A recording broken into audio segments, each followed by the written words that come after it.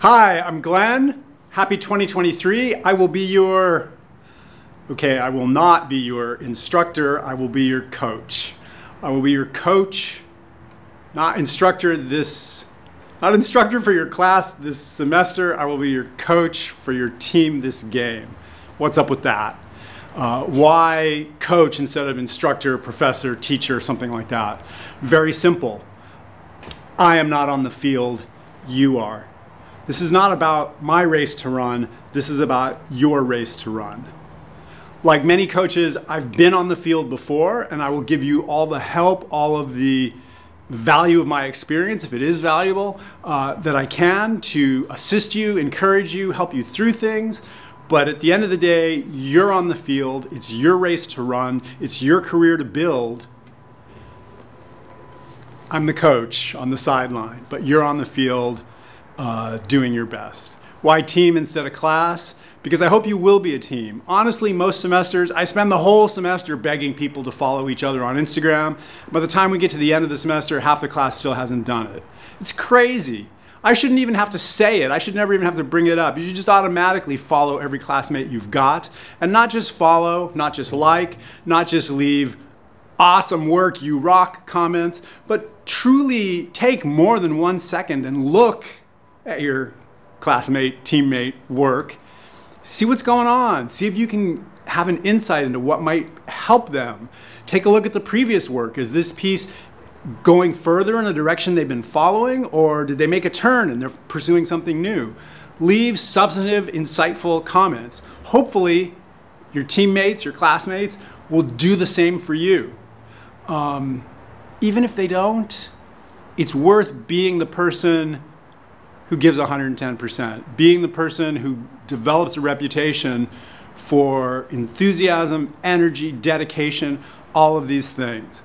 I don't know if you saw I guess it was last year, the HBO series Winning Time about the Lakers of the 1980s. There's a scene where Magic is all alone on the court, all alone inside the huge forum in Inglewood. He's the only person there practicing, all by himself. He's actually, in that scene, he's trying to teach himself how to do a sky hook. And he plays for a while, and at some point, Kareem walks by and says, "What are you doing?" And through the journey of that, at least the show version, Magic has just had this enormous enthusiasm. Kareem isn't sure what to do with it. He's not sure about him, but they kind of come to understand each other over time. And there's an earlier scene where Kareem has a meal with Magic's dad and comes to understand him even better. And so, they talk on the court, and Kareem ends up teaching Magic how to do a sky hook.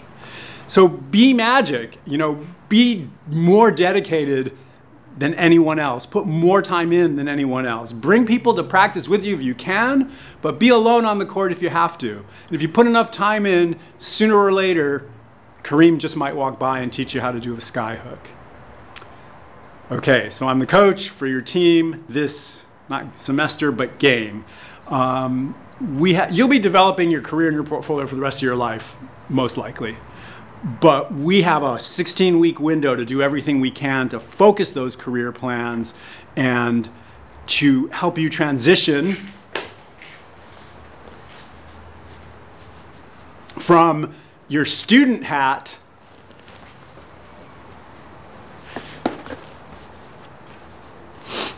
to your professional hat. So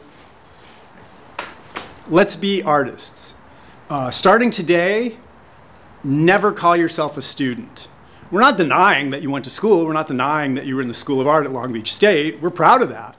But who you are is not, I am a student, I take classes. Because if I'm the curator at a gallery, if I'm the HR director at an animation studio, if I'm the creative director at an ad agency, if I'm the art buyer who commissions illustrations at a children's book publisher, if I'm getting married and I need a wedding photographer, none of those people are looking for student who takes classes. They are looking for professional who works in a specific area of art. You're not claiming to if you're 20-something now, most of you probably are 20-something, some might be older, You're not claiming to have 20 years experience. That's fine. You're a young emerging artist, but you are a working professional. So call yourself that. So we're no longer student, we are animator, contemporary California abstraction painter, art director, graphic designer, photographer, illustrator, etc. Don't call yourself a studio artist. Nobody outside the School of Art knows what that means. You need to be specific. If you think about engineering, there's so many jobs for engineers, but there are no jobs for engineer. If I'm building a bridge and I need that to not fall down and kill people, then what I need is a civil engineer. If you're an electrical engineer, you can't help me. If I'm designing a circuit, I need an electrical engineer. A civil engineer is useless. Lots and lots of engineers, chemical engineers, aerospace engineers, the list goes on forever. Lots of work for all of them, no work for somebody called just engineer. Same for us. People, if I'm an ad agency, I don't say, go find me an artist, and somebody brings a painter in and I say, have you ever used Illustrator, Photoshop, InDesign? And they say, no, I'm a painter, right? So be specific.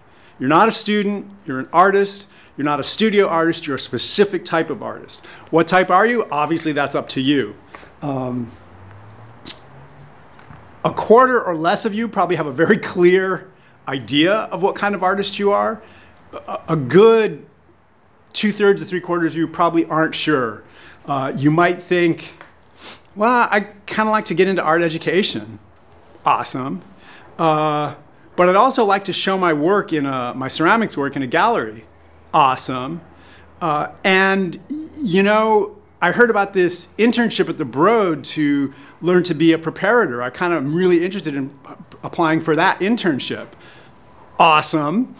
And I really would like to start teaching fiber art workshops.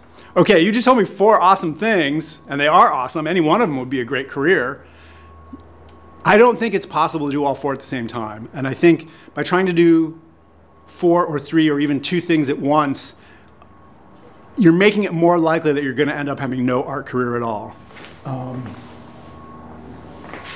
I've never even tried to juggle 4 balls. I'm learning to do 3. But when you're keeping these things in the air, when you're keeping too many balls in the air, it's like really a lot of work. And when you try to tell somebody what you're doing, it's like hard to explain, and these things fall on the ground at some point. When you have 1 ball, when you say, this is what I do, it's very easy to explain to somebody, this is what I do. Even more important than being able to communicate quickly and clearly and concisely and compellingly to someone what you do is when I get up in the morning, oh, should I make a painting today? Or should I post flyers about my fiber art workshops today?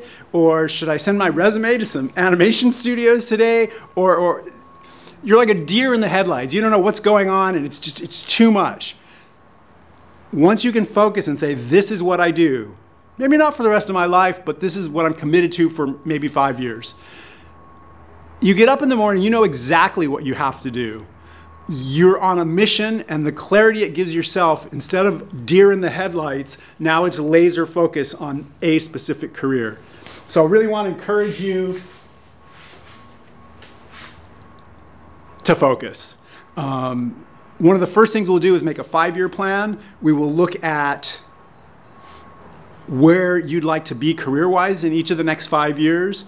Equally importantly, we will look at money, income, and outgo. What's it going to cost to live? How many paintings are you going to have to sell? How many graphic design clients? How many weddings are you going to have to photograph? How much is this animation studio going to pay you? Do you want to live in Downey in a house with 4 roommates? Or do you and your partner and your 2 kids want to have a house by the beach and drive Mercedes? Because those 2 different lifestyles, neither one is better, neither one is worse, neither one is right, neither one is wrong, but those 2 different lifestyles have phenomenally different costs and therefore phenomenally different amounts of income that you're going to need. So thinking about what would I like for myself in the next 5 years is priceless to help you kind of navigate what makes sense. Let me say, this stuff can be stressful. We've been taking classes and they keep you super busy. It's a lot of work. It can be challenging. All of the technique that you've developed, all of the concepts you've developed, all the aesthetics you've explored, all of that has been a lot of work. You've done a lot, go you. But now moving from that and thinking about all this life stuff and money and careers, and probably 2/3 or 3/4 of the class we're introverts, and so having to go out and network and connect is not fun or comfortable, and having to mess around on computers. Some of you will be computer types, but most of you probably won't, and that may not sound like your favorite thing. Well, first, you know, as your coach, I hope that I can make your life easier, not harder. And I think, honestly, for most of the students I've had in this class in the past 5 years, the more we talk, the better they feel. So we have 3 official one-to-one meetups. Be sure to jump on the scheduling page and grab one of those. But you're not limited to 3, that's just the official. We can talk by email or we can hop on Zoom anytime. If you're feeling stressed, let's hop on Zoom and talk about it. In my experience, yes, your entire life and your career and all of that, I mean, that is heavy stuff, and it's not surprising one might be stressed. But in my experience, when you put everything together, well, I got to deal with this, and I got to deal with this, and I got to deal with this, and I got to deal with this, you put everything together, you kind of make this huge mountain, this boulder that seems just dedicated to smashing you like an insect. I think putting everything together and saying, how can I possibly deal with all this is a mistake, is not the best way to do it. I think exactly the opposite. Don't put it all together and say, there's so much facing me. Try to take it all apart. What are the pieces? What are the smallest little chunks? What can I accomplish this day or this week or this year, whatever the time period it might take to do something, but try to take big things apart and make them small. They tend to be much less intimidating, much less oppressive. In Silicon Valley, they have a slogan, fail early and often. And what that means is, you know, don't try to make this gargantuan product that when you finally roll it out, it turns out nobody actually wants it anyway.